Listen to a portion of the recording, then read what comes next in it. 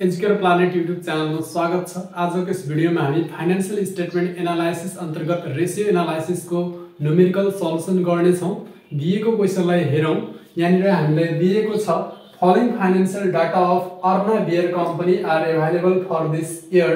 Cash and marketable securities दिएको छ 20000, fix asset दिएको छ 56700, त्यसपछि हाम्रो सेल्स दिएको छ 2 lakh, net income 10000, quick ratio 2 times, current ratio 3 times, DSO 40 days, return on equity 12%, assume 360 days in a year भनेको छ र हामीलाई क्याल्कुलेट गर्न भनेको छ account receivable, current liabilities, current assets, total assets, return on assets, common equity, long term debt निकाल्न भनेको छ र यो क्वेशनबाट हामीले यो कुराहरु फाइन्ड आउट गर्नु पर्ने छ। एट फर्स्ट हामी के बुझ्नु पर्छ भन्दाखेरि यसमा जुन चाहिँ हाम्रो यहाँनिर रेशियो दिन्छ अथवा जुन चाहिँ रिलेटेड कुराहरु दिन्छ त्यही कुराहरुको फर्मुला हामीले युज गर्नुपर्ने हुन्छ। यहाँनिर जस्तो कि यहाँनिर दिएको छ हामीलाई DSO दिएको छ र अकाउन्ट रिसिभेबल निकाल्न भनेको छ भने अकाउन्ट रिसिभेबल DSO मा पर्ने गर्छ। यहाँबाट हामी अकाउन्ट रिसिभेबल निकाल्न सकिन्छ। त्यसैगरी करेन्ट लायबिलिटीज दिएको छ भने हामी करेन्ट रेशियोबाट के गर्न सकिन्छ त करेन्ट लायबिलिटीज फाइन्ड आउट गर्न सकिन्छ। त्यसैगरी हाम्रो रिटर्न अन एसेट्स दिएको छ भने रिटर्न अन एसेट्स को फर्मुला हुन्छ total net income divided by total assets हुन्छ, त्यहाँबाट निकाल्न सकिन्छ। एट फर्स्ट हामी अकाउन्ट रिसिभेबल निकालौं। अकाउन्ट रिसिभेबल निकाल्न हामीलाई DSO दिएको छ। सो यसको सल्युसनमा जाउँ। सल्युसनमा हामीलाई के दिएको छ त हामीलाई दिएको छ DSO। सो DSO को फर्मुला प्रयोग गरौँ। DSO days sales outstanding equal to हुने गर्छ यहाँनिर account receivable into 360 days divided by sales हुन्छ, किनभने यहाँनिर 360 दिएको छ भने 360, 365 दिएको छ भने 365, दिए छैन भने 360 राख्दा हुन्छ। सो अकाउन्ट रिसिभेबल हामीलाई निकाल्न भनेको छ र DSO दिएको छ यहाँनिर 40 days और लेखौं। सो 40 हुने भयो। अकाउन्ट रिसिभेबल निकाल्ने हो हामीले। त्यसपछि 360 रहेको छ डिवाइड बाइ सेल्स दिएको छ हामीलाई 2 लाख रुपैयाँ दिएको छ। अब हामी क्रस मल्टिप्लाई गरौँ। यहाँनिर 40 इन्टु 2 लाख यो तल आउँदाखेरि डिवाइड हुने भयो, डिवाइडेड बाइ 360 इक्वल टु यहाँनिर अकाउन्ट रिसिभेबल्स हुन्छ। So that account रिसिभेबल्स equal to हामीलाई यहाँनिर कति हुन्छ यसलाई क्याल्कुलेट गरौँ। क्याल्कुलेट गर्दाखेरि यहाँनिर कति हुन्छ त 40000 इन्टु 2 लाख डिवाइडेड बाइ 360 गर्दाखेरि यहाँनिर हुन्छ रुपीस 2 लाख सरी 22,222.22 हुन आउँछ। त्यसपछि हामीलाई निकाल्न भनेको छ यहाँनिर करेन्ट लायबिलिटीज र यहाँनिर दिएको छ हाम्रो क्विक रेशियो दिएको छ। क्विक रेशियोबाट हामी के निकाल्न सकिन्छ त करेन्ट लायबिलिटीज, त्यसपछि करेन्ट रेशियोबाट करेन्ट एसेट्स निकाल्न सकिन्छ। So quick रेशियोबाट current liabilities निकालौं। यहाँनिर यो भयो हाम्रो A नम्बरको। त्यसपछि B नम्बरमा हामीले के गर्नु पर्यो त quick ratio.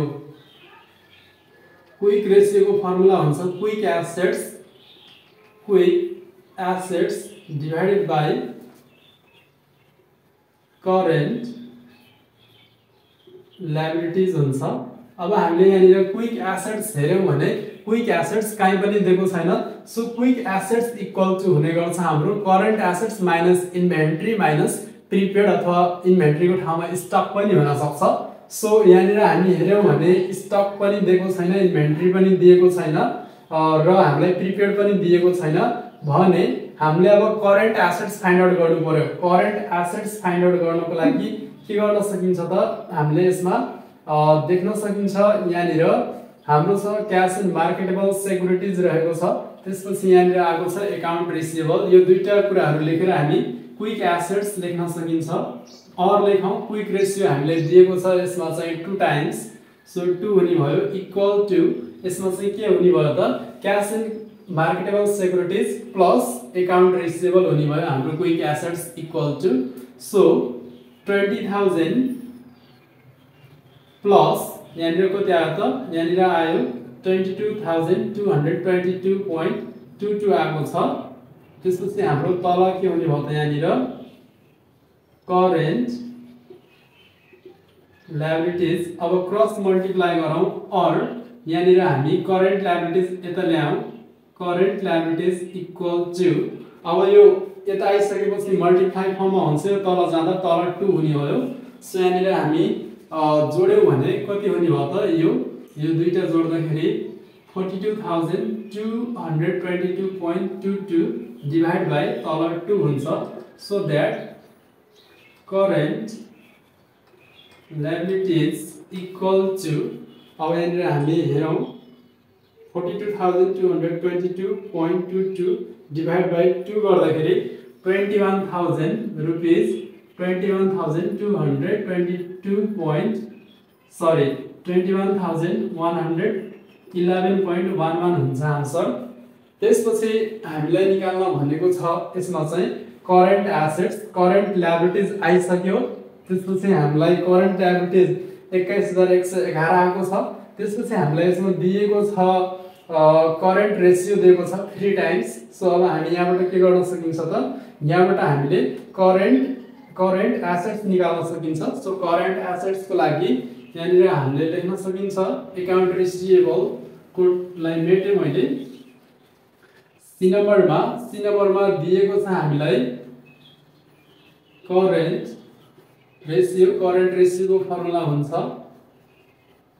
Current assets divided by current liabilities. Current ratio दिएको छ हामीलाई 3 टाइम्स। त्यसपछि करेन्ट एसेट्स निकाल्नु पर्ने छ।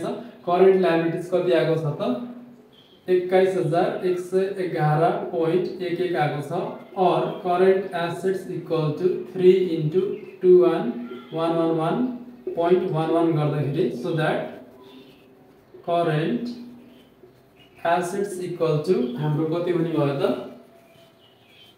3 * 21,111.11 गर्दाखेरि रुपीज 63,333.33 हुन आउँछ। त्यसपछि हामीलाई यहाँनिर सोधेको छ डी नम्बरमा टोटल एसेट्स। अब हामी टोटल एसेट्स को लागि के गर्छौं त, यहाँनिर फिक्स एसेट्स दिएको छ र यहाँनिर करेन्ट एसेट्स आइसकेको छ भनेपछि यो दुईटा कुराहरूलाई जोड्यौं भने हामी टोटल एसेट्स पाउन सकिन्छ। डी नम्बरमा टोटल एसेट्स निकाल्न भनेको छ D total assets equal to हुने गर्छ हाम्रो formula current assets plus fix assets. So त्यही गरौँ, यहाँनिर total assets equal to fix assets plus current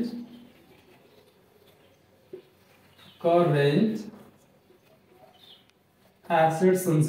so fix asset हामीलाई क्वेशनमा दिएको छ यहाँनिर 56,700 दिएको छ 56,700 प्लस करेन्ट एसेट्स हामीले कति निकालेको थियौं करेन्ट एसेट्स इक्वल टु 63,333.33 निकालेका थियौं। अब यो दुईटा कुरालाई जोड्यौं भने हाम्रो टोटल एसेट्स आउँछ। सो टोटल एसेट्स लाई जोड्दाखेरि कति हुने भयो 56,700 प्लस 63,333.33 गर्दाखेरि 1,20,035.33 हुन्छ। त्यसपछि हामीलाई ई नम्बरमा सोधेको छ return on assets. Return on assets को फर्मुला के हो त net income divided by total assets हो। सो टोटल एसेट्स आयो र हामीलाई नेट इन्कम यहाँनिर दिएको छ 10,000 दिएको छ। सो एफ नम्बरमा return on assets equal to formula भयो नेट इन्कम डिवाइडेड बाइ हाम्रो के हुन्छ त टोटल एसेट्स इन्टु 100%। सो यहाँनिर नेट इन्कम हाम्रो 10,000 दिएको छ। टोटल एसेट्स हाम्रो आएको छ यहाँनिर 1,20,035.33 इन्टु 100% गर्दाखेरि यहाँनिर कति निस्किने रहेछ त 10,000 इन्टु 100 डिवाइडेड बाइ 1,20,033.33 गर्दाखेरि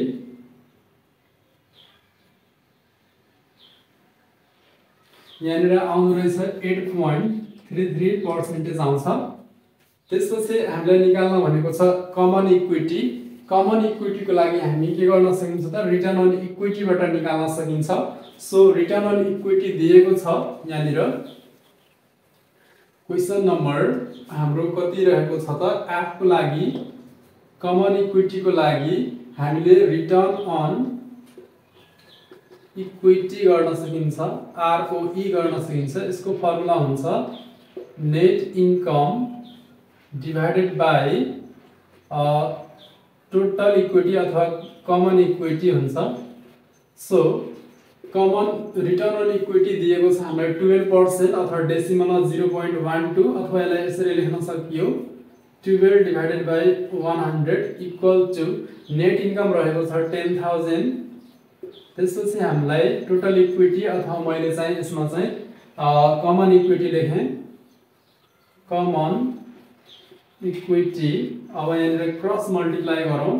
क्रस मल्टिप्लाई गर्दाखेरि यहाँनिर के हुने भयो त यहाँनिर हाम्रो यो कमन इक्विटी यता आउने भयो 12 इन्टु कमन इक्विटी अनि चाहिँ यो 100 इन्टु 10,000 हुने भयो।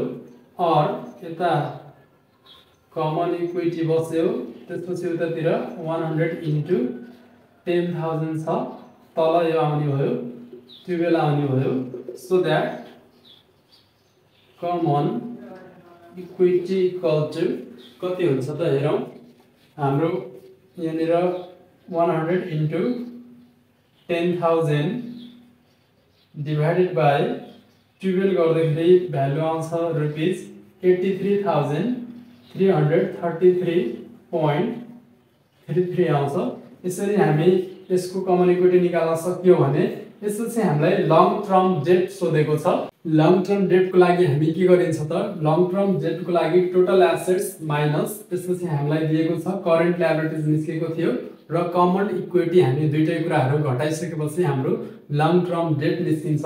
So long term debt equal to हुने गर्छ यसमा total assets minus current liabilities minus यसमा गर्नु पर्यो कमन इक्विटी हुन्छ यो क्वेशनको लागि। सो हाम्रो टोटल एसेट्स दिएको छ 1,20,033.33 माइनस करेन्ट लायबिलिटीज दिएको छ 21,111.11 माइनस कमन इक्विटी आएको थियो हाम्रो 83,333.33 आएको थियो। अब हामी यसको क्याल्कुलेसन गरौँ। सो 1,20,083,333.33 गर्दाखेरि हाम्रो भ्यालु आउँछ रुपीज 15,588.89। यही नै हाम्रो के हो त फाइनल आन्सर हो। यसरी हामी यसको सल्युसन गर्न सकिन्छ। रेशियो एनालाइसिस एकदमै इम्पोर्टेन्ट च्याप्टर हो। सो यदि कुनै प्रब्लम छ भने कमेन्ट गर्नु होला अथवा नजानेको क्वेशन छ भने हामीलाई सोध्नु होला, हामी त्यसको रिप्लाई गर्ने छौं। प्लस हाम्रो च्यानलमा फर्स्ट टाइम हुनुहुन्छ भने सब्स्क्राइब गर्नु होला, लाइक शेयर कमेन्ट गर्न नभुल्नु होला। आजको लागि यति नै।